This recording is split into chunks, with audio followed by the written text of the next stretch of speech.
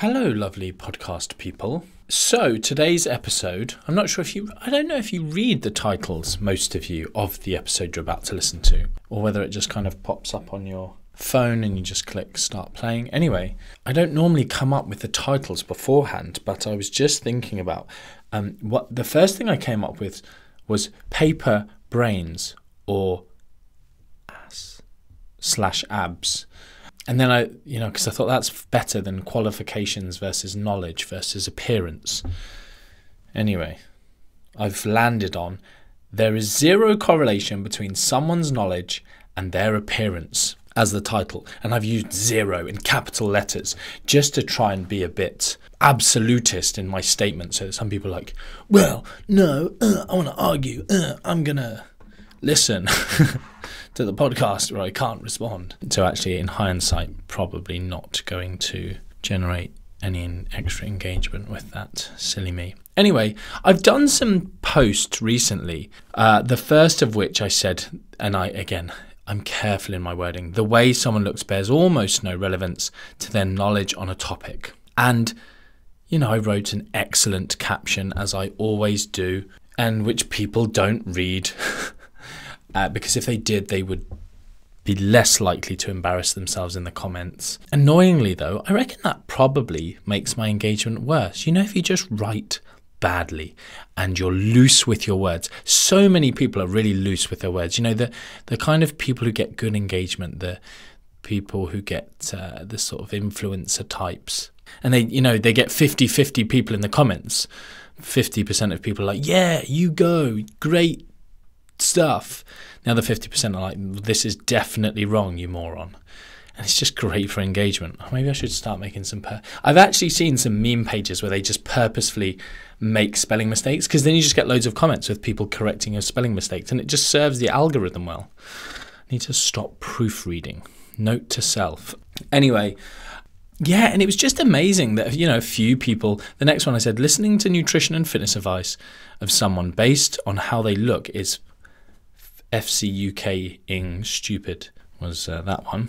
And then finally, application does not have a look. Because what happened when I did this thing about the way you look doesn't relate to your knowledge? People then were like, yeah, but, you'd hope that someone was applying some of what they know. But again, it's like even application doesn't have a look. And I plan to do some posts on kind of genetics to discuss this in terms of what a certain level of application looks like on one person and what it looks like on someone else using, actual science. And lots of you have enjoyed the science episode recently. I'm glad you like that. But understanding, the huge differences in the exact same protocol, an exact same kind of magnitude of stimulus on one person versus another person creates vastly different outcomes. And so, in terms of, you'd hope some of the comments, I actually made a note of a few of the comments just to, I guess, help people, because I do get it. When I say stuff like this, you have a gut reaction, and sometimes you're just too busy to actually ponder things. I spend a lot of time pondering things and, learning and looking at things from the other point of view, and I get a lot of input from people in comments and stuff. So you end up getting a better bird's eye view of different situations. So yeah, I want to just kind of speak out some of them and then just help people understand, I guess, to put it bluntly, the idiocy of their comments, so they can go, oh yeah. So actually, I'm just going to go through a load of the comments in this topic. And I guess just to say, the first point of this in my thing, the way someone looks bears almost no relevance to their knowledge in a topic. I can't fully remember why I posted that. Some part of this is because it pains me when I see brilliant practitioners and, even just people following people on Instagram, asking their advice, following their workout programs and their nutrition advice based on how they look, and not asking any questions of that person's knowledge, any factual not asking for any facts, of just blindly following it, and just based on how they look. And also on the flip side, the kind of imposter syndrome that I see in many, many good practitioners, that they personally don't feel like they look the right way to be able to help people. And I'm, forever doing mentoring stuff around this, because I'll start with this. I feel like I made a little note somewhere on this, but no, I definitely did actually. Yeah, here we go. However, some will resonate with one look and others won't. And that's a helpful thing for some of you. I know loads and loads of people who listen to this podcast are practitioners who've, of all sorts. And I get it. People are like, I'm not, someone commented on a post just today, and it was like, as a thick practitioner, I think it was like THICC, thick practitioner, I thank you for this.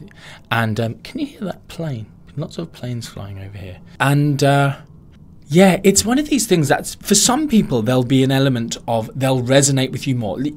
I've often said this, people judge me by how I look, and they might think I'm less caring. They might think I'm arrogant. They might, literally another comment recently was like, I just thought you were this cocky, arrogant, blah, blah, blah, blah, blah.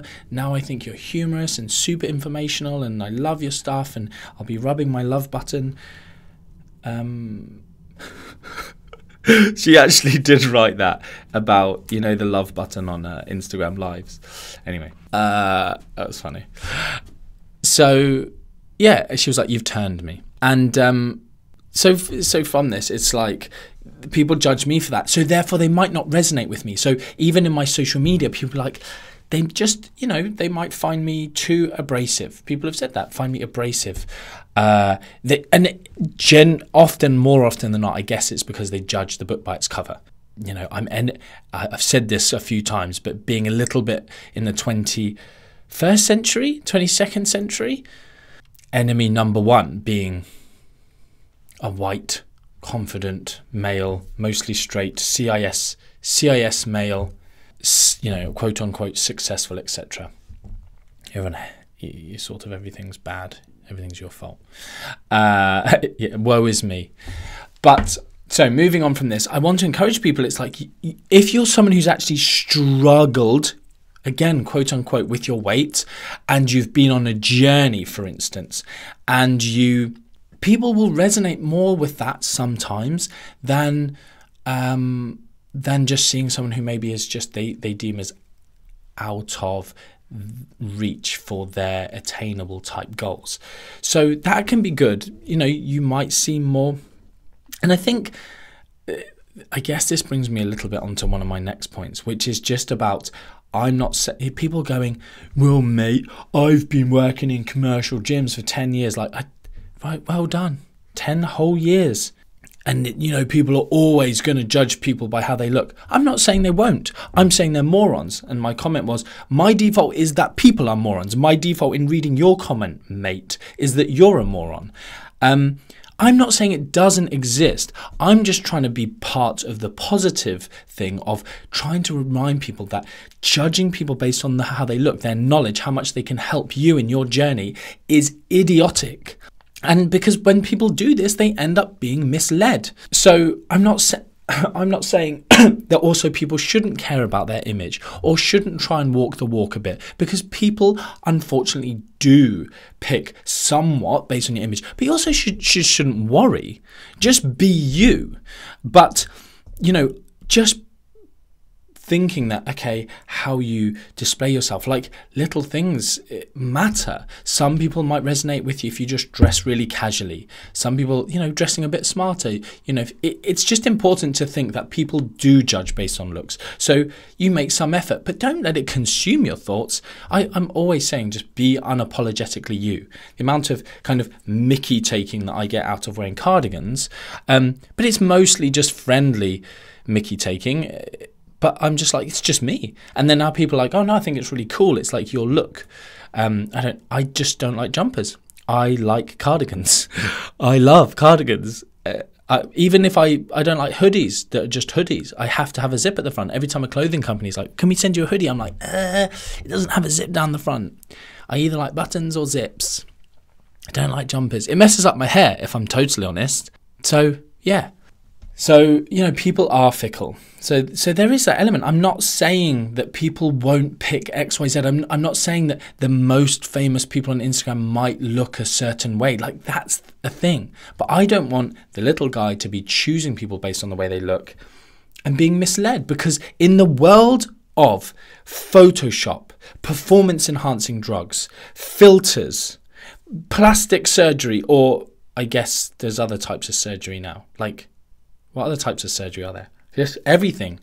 Labiaplasty. Why did that come into my head? Anyway, obviously that's not on Instagram. But, other stuff. Implants, I guess, is what I'm getting at. Bum implants. And then someone sending you a glute training guide. But anyway, all these things, lighting, filters, angles, like, in an age where people can just completely mislead you, judging someone how they look is utterly ridiculous. I just did what was it? Like an Instagram reel. I trained abs for the first time in, I don't know, 5-6+ years. Obviously, I have relatively prominent abdominals. I don't particularly know anything very interesting about abdominal training, but looking at me, and I said, buy my ab training guide, MacDominals TM, for $999. But this is what I'm getting at, is like, you judge based on this. But people always want to argue. They always want to argue the toss of it in terms of, well, one of the things was, well, I wouldn't take financial advice from a financial advisor who is broke, which is just a moronic thing to say. Because we've got this situation of, one, let's just say the first thing, there's no genetics involved in financial advice particularly. So we're talking about the human body here. We're talking about predetermined situations based on genetics. I specifically said this, like that I've kind of said about Photoshop and filters and drugs and all this stuff. But also one of my main points was genetics. Someone can put in the exact same amount of effort as someone else and have a completely different outcome. I want to talk more about this in the genetics episode, in terms of how people respond to a diet, how people respond to overfeeding, the amount of effort. They should probably eat well, and they should probably have some application. And if they call themselves a nutritionist, then. But this was the point. That application doesn't have a look. You don't know how fit someone is, how healthy someone is, based on looking at them. It's just not possible. And this is what people forget. So I forgot what I was saying there. Yeah, no, I didn't. No, I haven't. The financial advisor thing. So genetics, fine. That's a huge thing. So this, they're broke. Well, just on that front, okay, if a financial advisor is broke, like, what if that financial advisor had got a gambling problem and they were amazing? Like, they had made millions and millions and millions of quid, millions of pounds, loads of money, and they had lost it all gambling. The gambling is irrelevant, really, in the grand scheme of things. They had knowledge to get loads of money to gamble, to then lose, then they got addicted to the gambling. That's a separate issue. You're just looking at the look, the outcome, rather than one, results, but also the methods employed, proof of concept, etc. Which someone said to me, I copy and pasted it right down the bottom here, like, okay, I get it, I understand, but what if, how does someone who is new to the world of being coached know who to trust, if not based on looks? I'm just looking for a way to bridge the gap to get new folks pointed in the right direction and not wasting their time, effort and money on social media icons because they look good. I haven't replied to that person yet. Maybe I'll go and comment and say, point them this way. Like, there's an unfortunate degree of, it depends here. And because one thing you'd go is, okay, we look at results. We look at what results that coach can get. Now, unfortunately, you get people in this industry, and I know, specific people who, it's more in people who are competing and prep coaching and this kind of stuff. But do your research, do a little Google. It's all there. Of people like new, and it's often with female athletes, unfortunately, just being put on high amounts of drugs, fat burning pharmaceutical drugs that will screw you up, can do you serious harm, and then steroids or steroidal-like substances at quite high doses. That these things aren't without ill effect. And these girls going to these trainers, these coaches, whoever, and being told, oh, you want to look like that? Well, you can't just do that naturally, and almost being belittled to thinking they could have.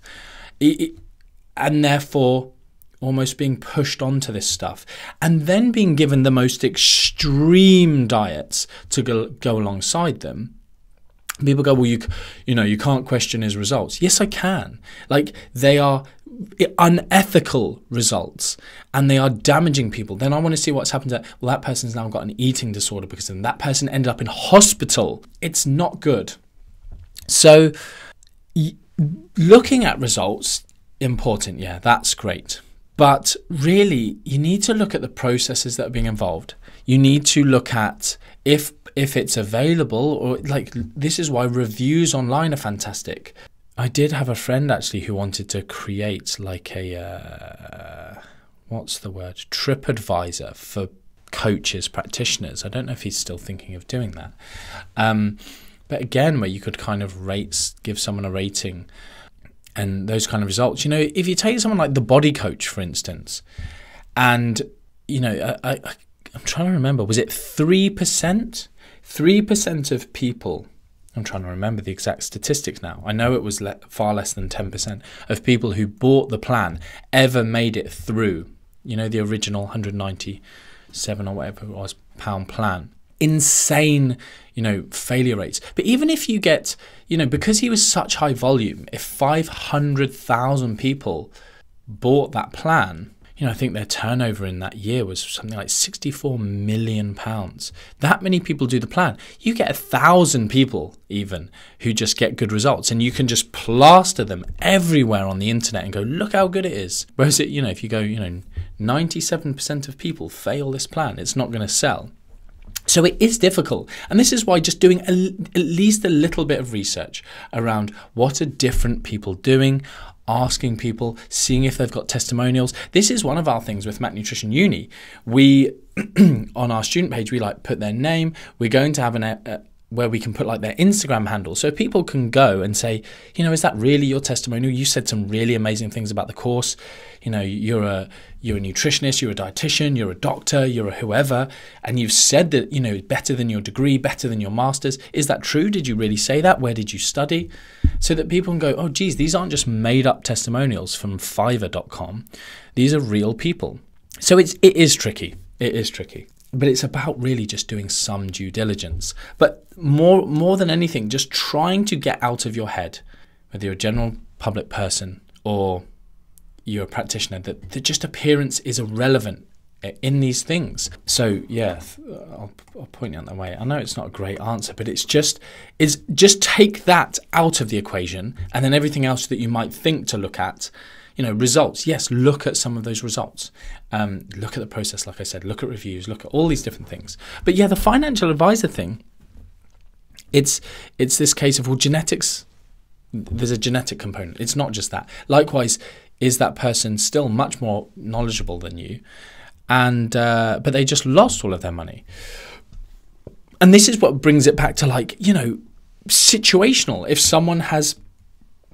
If a coach has been pregnant and put some body fat on, and they're like this amazing body comp specialist, and prep coach is like, well, you don't look particularly lean. It's like, well, I've just been pregnant. I've been growing a human. Of course I don't. Don't judge based on appearance.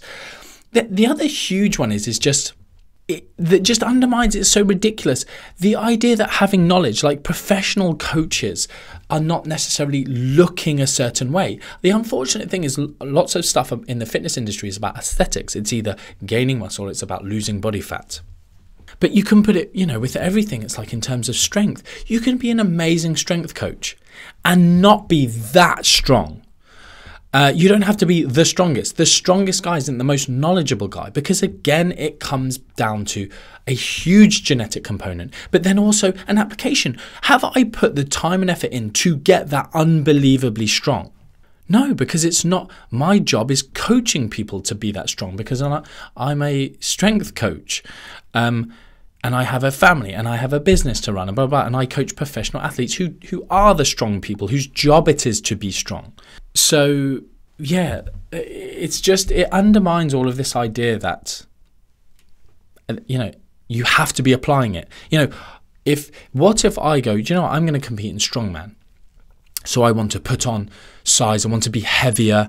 I just want, to be heavy, not necessarily purely increasing muscle mass. And so I gain some body fat because I might deem that to be useful for the sport in what I'm doing. And then people look at me and go, how you don't know much about nutrition? Why? Because I've got more body fat? Well, that's not that. You need the will to want to apply that knowledge to achieve XYZ goal. What if someone doesn't want to have big muscles? But they're super lean, but they don't have big muscles because they like rock climbing. They like being light and super lean and strong, etc. So they don't want to just add unnecessary muscle weight. So this whole idea that appearance has anything to do with it. One of the best comments that I did like, because it actually, where is it? Oh, I'm not going to be able to find it now. Silly me. I should have highlighted it because I knew I liked it. I'll see if I can find it as I go through. It essentially was saying you'd think that probably someone who was a trainer, strength coach, personal trainer, would do some training. And you'd think that someone who's a nutritionist or a nutrition practitioner would have a better diet than the average person. I could, and then he said, but obviously that doesn't then lead to a look. And I was like, yeah, fantastic. If we forget the end point of what someone looks like because of those habits, great. Because that's also what we go when people are being judgmental and they're like, oh, you're unhealthy. You need to get off the couch. One absolute gimp of a woman who is what was she? Public health something or other, parliamentary member for the something childhood obesity something. She just left a disgusting comment about, oh, well, you shouldn't, if you're going to lead people, you shouldn't look like a flight of stairs is going to kill you. I was like, oh my goodness, please tell me you're not actually what it says in your bio. It actually makes me kind of angry. I'm literally thinking, I never actually posted her on my story and just abused her. But it's just oh, Martin, that's just not nice to do that. But I'm just I just want to, drives me mad. What a gimp that this person has actually got any seat at the table on discussing childhood obesity when that's the stuff that she spews out of her mouth online. But and I was fairly balanced and nice when I responded to her, but she was just more of a gimp in her replies. Anyway, but again, what does looking like a flight of stairs will kill you mean? Someone who genetically has a high level of body fat, society has skewed us down of what the difference between healthy and, now it's if you don't have abs, you're just carrying a bit of extra fluff. It's no, I'm just a normal human being. It's kind of crazy how things have been skewed. So I sort of went off on one about that gimp women, didn't I? Application, yes. Yeah, tending to, it doesn't have a look. And therefore, yes, I do think probably someone who, there's a need for more than just theoretical knowledge. So that was when I was talking about the title of paper, brains, or ass/abs.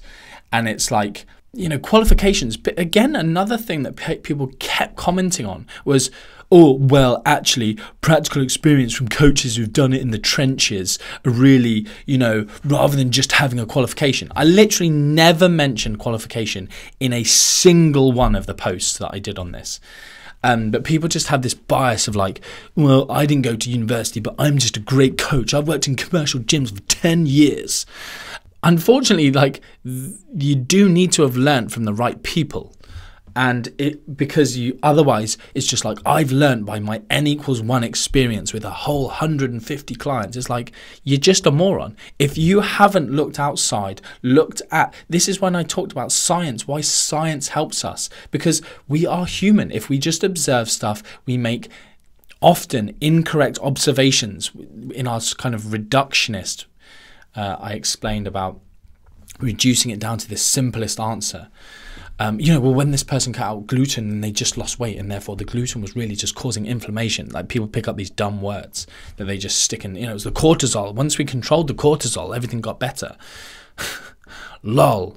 So, yeah, like qualifications versus the practical knowledge. So that person's saying, you'd expect them, I would expect them, to probably just have trained a bit so that they understand what they're coaching, if they do coach training stuff. And if you are a nutrition practitioner, to have a somewhat good diet, just paying some attention.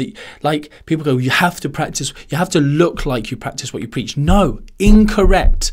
Get away from the look. But yeah, if they're just like, I literally couldn't care less what I eat, it's completely random, I'm completely controlled by my environment, I don't make any intellectual decisions, you would call into question that individual of, I don't know how much you really understand the practicalities of things. But it doesn't have a look. It's just that they probably should care. It's also a case of, my diet is 50% fantastic.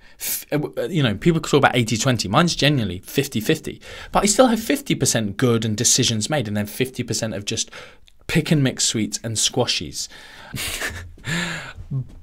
But having 0% of that is where the issue. That's where that person's comment was good. They should have a better diet potentially than the average person. Great, yeah, cool. But not the best diet, and it doesn't have a look. So yeah, like this whole qualifications. I would never praise qualifications because I have such a dull, dim view of most nutrition qualifications in the world. I really value individual people and the effort they've applied in their ability to take what they've learned and see where the deficits in their learning have been, and to continue to learn as a lifelong learner. I have several high-level qualifications, and I am now and over time was aware of all of the deficits in my knowledge that I needed to keep learning through both practical experience and learning from others and reading, etc. So qualifications, no, that's never what I'm talking about in terms of this knowledge. Knowledge is both, theoretical and practical from application, but it's about this. It doesn't matter what someone looks like. And it does amaze me that I get any kickback on any of these posts. It's when someone said, when it comes to people's physiques, yeah, it kind of does. And I was like, I've literally written a good, well-worded post explaining to you why it doesn't. Dumbass. I really feel like this podcast gives you a bit of an idea of what goes through my head when and then you see me replying, thanks very much for your comment. I don't always reply. I'm only human though. When you get comments like that, you just think, oh, you absolute goon. Right, I'll just see if there's any other comments here that I think are worthwhile. This was, I wish clients got this. I have an MSc in exercise science, but I have disabilities, so don't look perfect. But my knowledge is good. It's a loss for them out there. It's like, yeah, that's a real kind of nice one to just obviously explain how ridiculous the idea of linking the way someone looks to their knowledge. Well, it obviously depends. More than likely that someone, if this actually was from a coach / trainer / I looked at his Instagram, more than likely know something if they have or have reached a reasonably lean physique. Think you're playing to the crowd with this one, mate. You're not my mate. I said, this is an incredibly naive and surprising comment that you think leanness requires knowledge. It's just, it's just dumb, isn't it? It's just dumb. I'm reducing it just to that statement. It's dumb. The whole podcast does explain why it's dumb. I'm not just being unnecessarily ad hominem in my attack. So yeah, I'll do more posts on this. I'll think about it more. I think as well, it'll come some of this. There's stuff I really want to talk about. This will be a wisdom episode, I think. And the next one will be a nutrition / physiology, genetics episode, where I will talk about specifically, genetic differences in responses to exercise and the magnitude of that and how different it is, and point you to some of the research on that. And like I said, when you can say to someone, I'm going to do I recorded a reel today about eat less, move more. You just eat less, move more. Being obviously useless advice. But in terms of someone putting in effort and the outcome of that, like I'm not going to link this research in this podcast. I'll do it in the next one. But you can give two people the same number of, you go, right, what's your maintenance? What's your maintenance? Right. Both of you eat an extra 1,000 calories a day. And the difference between those people and what happens is wildly different. There's multiple different studies on this, and it's very interesting. Like, for instance, in terms of NEAT, like the upregulation in NEAT due to overfeeding. So someone like me who doesn't put on weight easily, and there are much more extreme versions than I, you give them an extra 1,000 calories. And some people get fat and move less, get fatter and move less. And some people move loads more and gain lean body mass, gain muscle from those extra calories. Like, and then people go, oh, you're lazy. Look at you. You must be lazy. You haven't got good habits. What? I go to the gym. I'm exercising. I'm really fit. All my health markers are really great, but I've got a bit of extra body fat because of my genetics. People are like, oh, you're just using your genetics as an excuse. They're not an excuse. They're an incredibly powerful factor in how someone looks and in this. People often ask me, is body fat set point a thing? Like, yeah, like it's got really strong basis in terms of the body defending some sort of set point, at least downwards. Unfortunately, not, in some people, not upwards. I say unfortunately because of our society, but just your body will gain some people's bodies will gain body fat quite easily, but will just defend it going down to any great extent. Anyway, I hope you've enjoyed that. And I'll do this genetics episode to follow on. Was this wasn't nutrition, was it? Was it nutrition? Wisdom? Oh, it's tricky. It's more of just a rant. I hope you found it helpful and interesting. Thank you for all your reviews of the podcast recently. Really appreciate it. It went to its highest ranking since the podcast was released, when it was really high. But yeah, until next time, much love.